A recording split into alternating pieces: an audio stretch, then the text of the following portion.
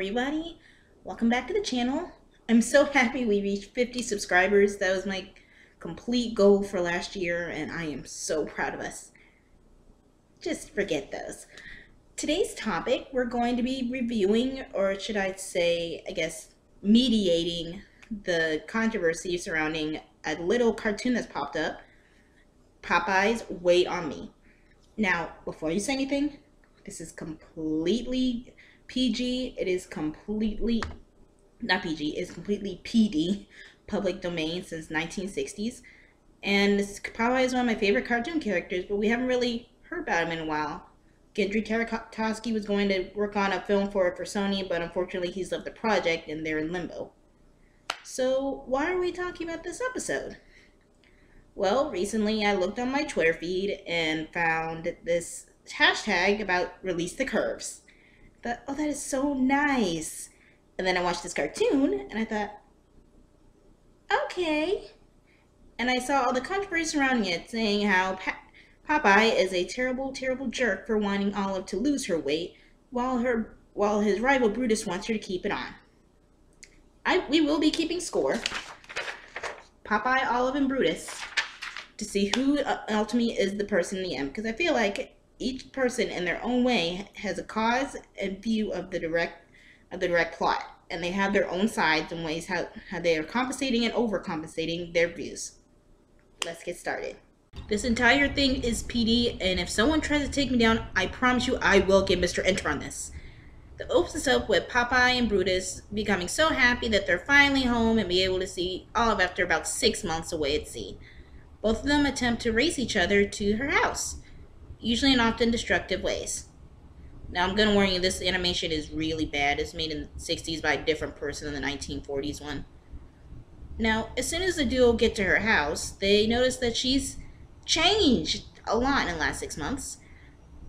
Olive, once the skinny girl, has become completely obese, which is understandable that they would be upset since they hadn't seen her in a while. Apparently, she explains that since she got so lonely while they were gone, she started eating like a horse. Okay. Popeye immediately says, okay, I'm going to help you lose the weight, in his own way, saying, I'm going to go get reducing machines. And she claims that he doesn't love her anymore just because she's overweight. We will cover that later on. He claims that he does, and that's why he's going to try and help her. Brutus tells her that she's fine the way she is, which is very empowering, and that Popeye's being a terrible person. Now, Brutus would be fine in this if he wasn't continuously trying to stuff her with food and making sure that she doesn't lose the weight. Again, something else we will be talking about later. Popeye and Olive continue with their exercising regimens while Brutus continuously gets in the way.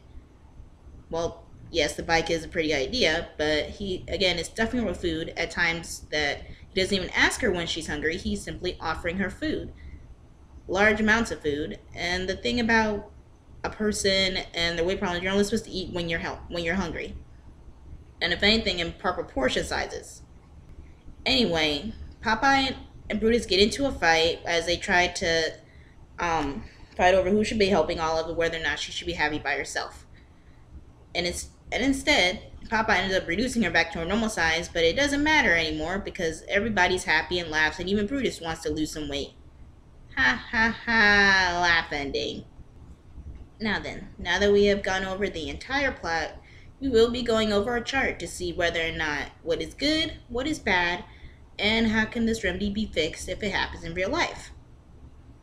Also, just so you guys know, I'm not going to be biased against everybody. I'm just going to be playing the devil's advocate for everyone. And I'm not contending, no, she shouldn't be forced to lose the weight. And no, she should be happy. Yes, she should be happy being comfortable in her own skin. But it's all about body image in itself. This is before it was a thing. I'm just saying, be yourself, you do you. Now, the first thing that we're going to go over are the character stances. First person we're going over, the main man, Popeye. Now, it is understandable, like I said before, that he will want to help her lose the weight.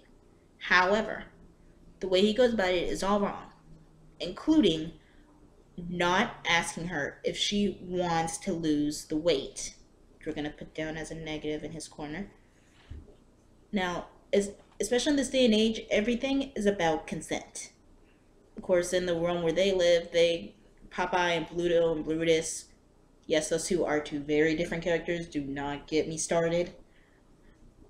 They have a habit of not really asking Olive about whether she wants to do something or not, or even if it is, it may happen at maybe the beginning of the episode, but not through their actions throughout. That being said, Olive actually does have a choice. Like in many other times, the guys have been able to walk away after she tells them no or screams at them when she doesn't want something. And here, the Olive shows absolutely no restraint or control over what's happening to her, whether it be the exercising or the eating. That's also going to be a negative in her favor, since all the reviews that I've seen, the characters, it's either a black and white thing. People are usually praising Brutus for keeping the weight on Olive and accepting her for who she is, but they never really take Olive's stance in this. Like the guys in here, they kind of see her as an object, and we don't want to do that. Second of all, Popeye, he's kind of going about it the old-fashioned way, reducing machines and having her exercise 24/7. That does not work. You have to exercise to your own speed and to your comfortability, not until you pass out and are in pain. That's going to be another negative in his corner. But let's talk about some positives. Popeye, in his own way, was asking Olive not really to lose all of her weight to get back to her normal self, but to get down to a normal, healthy weight for her like she was before he left. Here's the thing.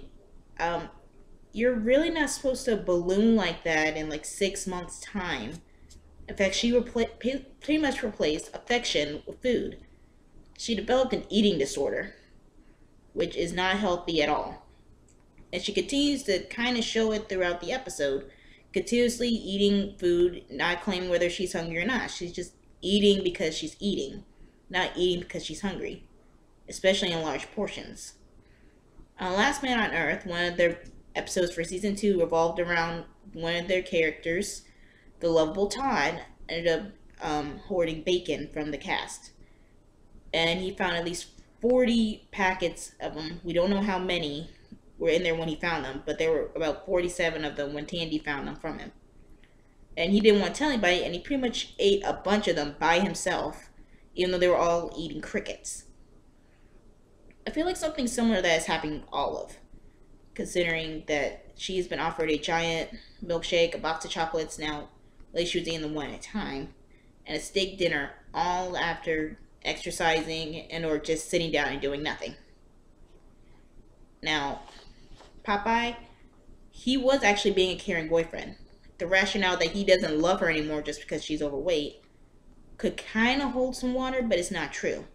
He merely wants to help her get back to a healthy weight and keep extending her life. Another that's going to be a plus in his corner.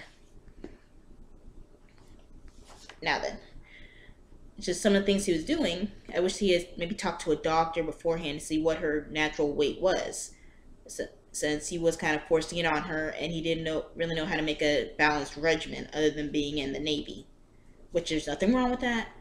I'm just saying that's what he did to help. All he was trying to do was help his girlfriend.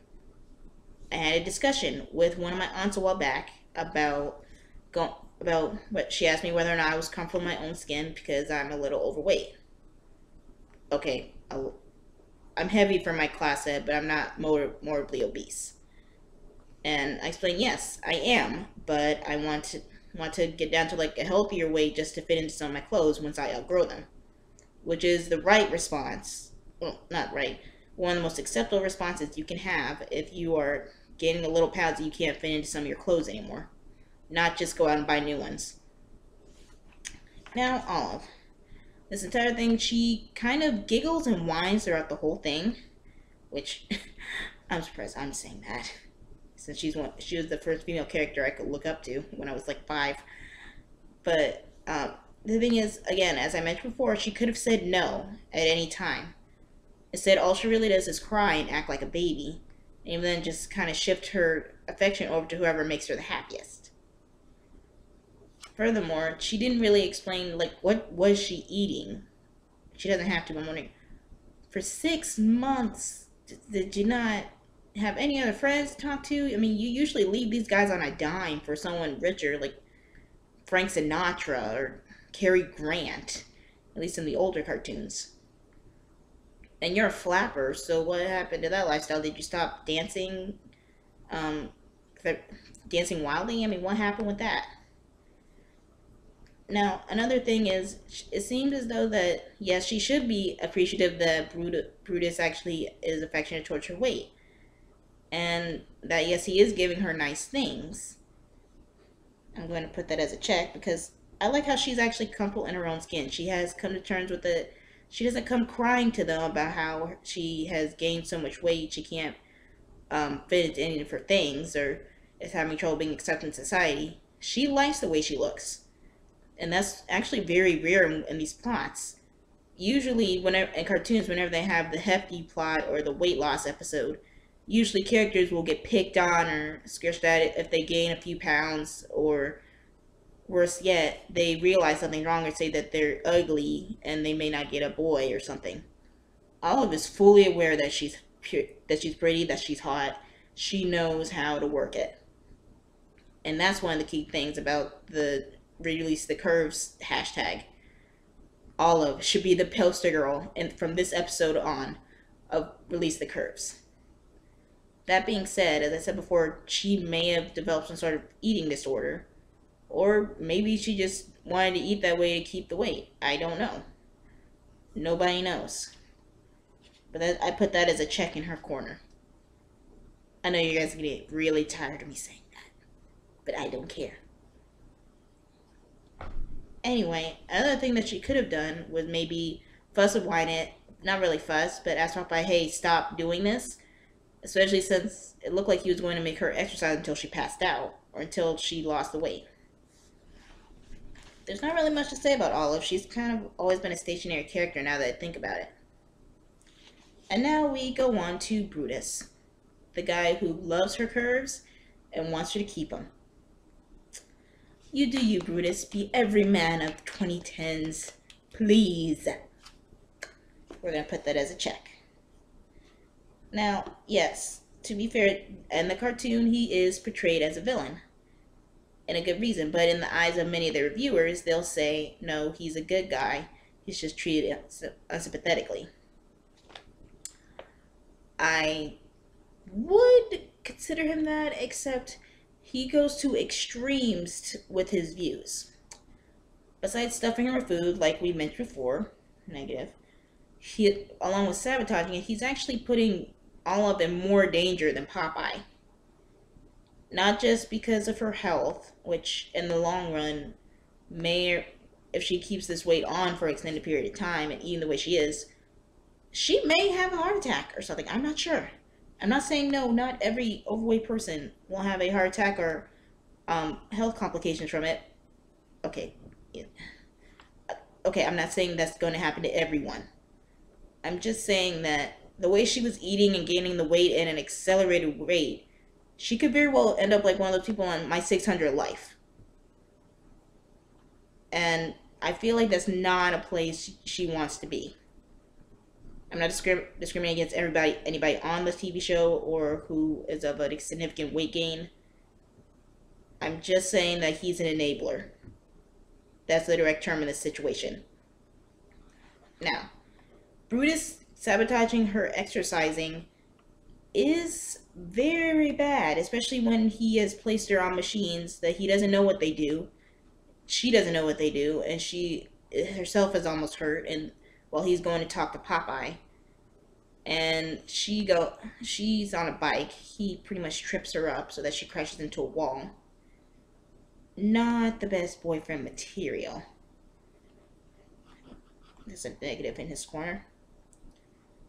And the worst thing is he kind of tries to conform at the end. You know, the everybody laughs ending, where he says if you can't beat him, join him. I feel like that looks badly down on guys who are a bit overweight, because I feel like they should be held to the same standards as women, and that everybody is beautiful in their own skin, since there are a lot of jokes about how guys are unattractive if they're heavy, or if like they're of a certain weight, or they're not Adonis body size, and it's ridiculous. But the way he just said, if you can't beat him, join him. I'm wondering, was he intimidated by Olive slimming down? Or maybe he was afraid of more retribution from Popeye since he was kind of knocked into that machine. We're not sure. Which actually kind of reminds me of another thing. Olive just forgets all of her morals as soon as she's down to her slim self. I'm going to put that as a negative.